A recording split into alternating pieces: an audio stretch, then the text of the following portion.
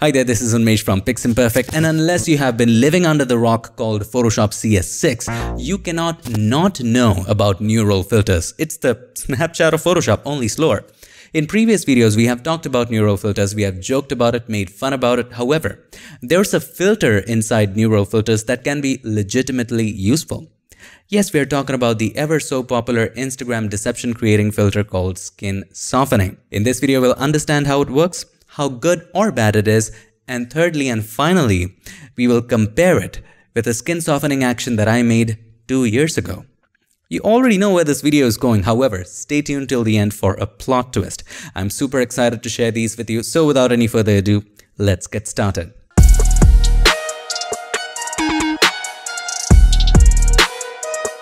Back in the magical world of Photoshop, and if you want to go ahead and download this photo and follow along, you my friends already know what to do. Check the links in the description.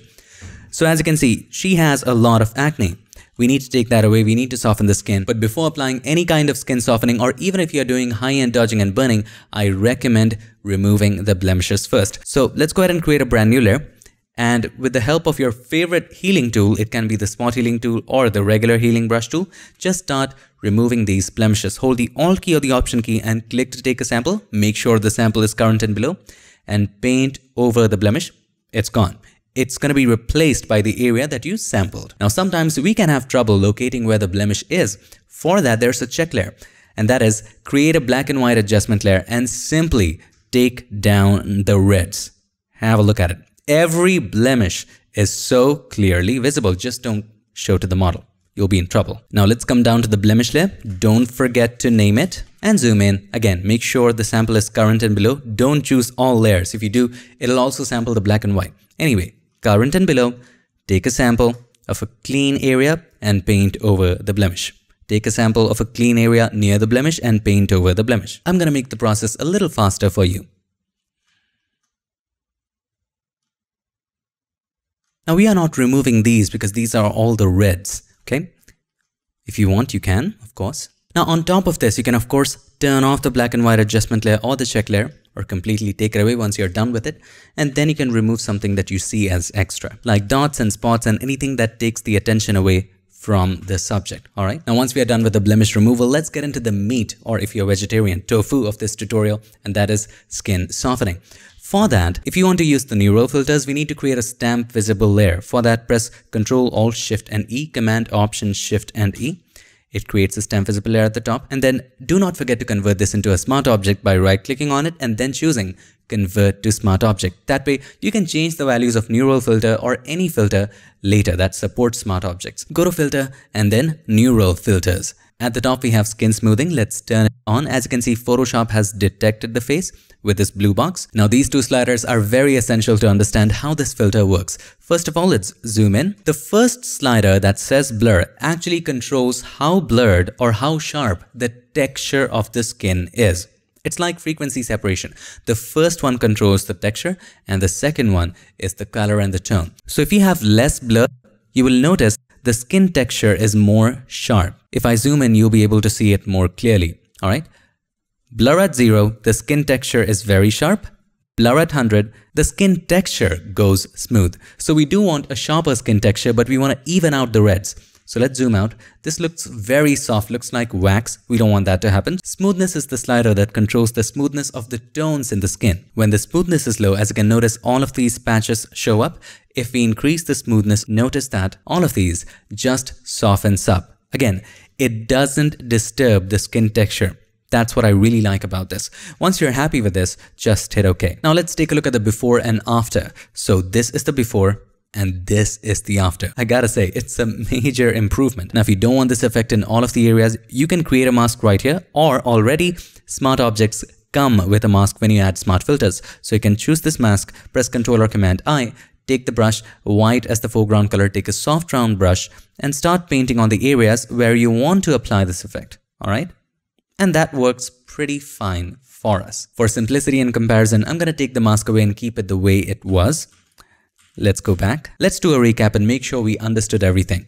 There are two sliders inside of skin softening in neural filters. The first one is blur, which controls how blurred or sharp the skin texture is. The second one is smoothness, which controls how even or smooth we're going to make the skin tones underneath the texture without disturbing the texture. Make sense? Let's move on, and this time let's try our PiXimperfect skin softening action. And by the way, you can download it using the link in the description. Let's turn off neural filters and let's go to window and then actions. Now I've already imported the action and it is Pix Skin Softening. Let's select the action and simply play it. First, it's going to open up the surface blur dialog box where you can control how much evenness or smoothness do you want in the skin tones. The more blur you'll have, the more smoothness there would be. So for this example, I'm going to go with probably 55. So it'll all soften up. Now do keep in mind this sure is a time-taking filter. Hit OK. Now it comes to texture. The high pass dialog box will show up where you can control how much texture you want back after softening everything up. So in this case, I feel probably at about 8.5 looks all right. So let's choose 8.5 and you can keep the blending settings at that. It makes sure that we don't over soften the dark areas or the highlight areas. Hit OK. These settings are fine. And now it automatically picks the brush for you, white as the foreground color. And all you got to do now is just paint over the areas that you want to fix. Now with this action, you can always change the numbers later. If you feel it's too soft, you can go back and just reduce the softness. So I'm just going to do a small area here. And now let's compare it with neural filters. So this is neural filters and this is PiXimperfect skin softening action. And I gotta say, I gotta give that to Adobe. Adobe did a much more natural job of skin softening. Didn't see that coming, did you? If you look at it closely, look at Adobe's result. It's more natural. Yes, there are some unevenness in the skin, but that doesn't make it look bad. It creates a natural result, that too without needing a mask. If we want it, we can of course go to the mask here and only apply it in areas where we want it, but still, out of the box, I gotta say, it's much better than the action that I created. But I created it 2-3 years ago. There was no neural filters back then. Anyway, so this is neural filters. This is the result of my action. But wait, there are certain things though that this action can do which neural filters cannot. Let's discuss that. Now let's say you wanted to remove the wrinkles from his clothes. You cannot apply skin softening here because it's not a skin. However, you can absolutely apply Pix Skin Softening. Even though it's made for skin, it can be applied anywhere. So now you have to choose a setting where all of the wrinkles just go away. I feel this is a good number. Hit OK. Now we have to choose how much texture we want here. Let's zoom in.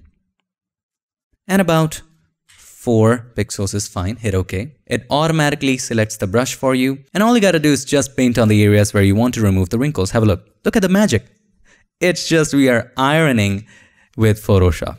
Just look at it. You cannot do that with neural filters because it just won't detect it. Want to try? All right, let's turn this off. Make a copy of the background layer. Let's go to filter and then neural filters. It just won't even detect it for skin softening.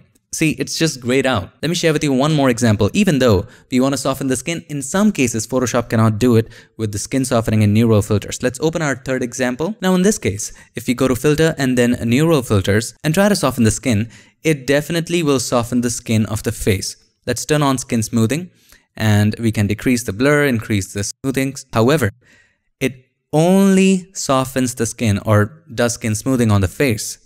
How about the rest of the body? Photoshop just doesn't detect or even consider that.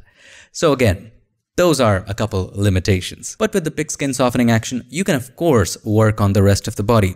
Now I'm not going to make any changes to the settings. I'm going to leave it the way it is. Just keep on hitting OK. Maybe we would increase the amount of texture we want. Now, have a look. Let's not focus on the face. Even if you're working on the shoulders and start painting there, it softens that area. To wrap things up, if you're doing quick edits, the neural filter skin smoothing is definitely worth considering. However, keep in mind, it is not and can never be a replacement for frequency separation or high-end dodging and burning. At least, of course, as of recording this video. Maybe 5 years from now, a lot of retouchers might not lose their job, but their job will be much easier. I always try to look at the bright side. Now, of course, this filter has its own limitations. For example, it only works on faces and it cannot go beyond a particular value. Let's say plus 50 is the maximum value. We cannot go beyond that if we wanted to soften the tones up a little more. But still, it's definitely worth considering. I'm very sure you'll find a way to include it in your workflow, but only include it if you're doing quick edits.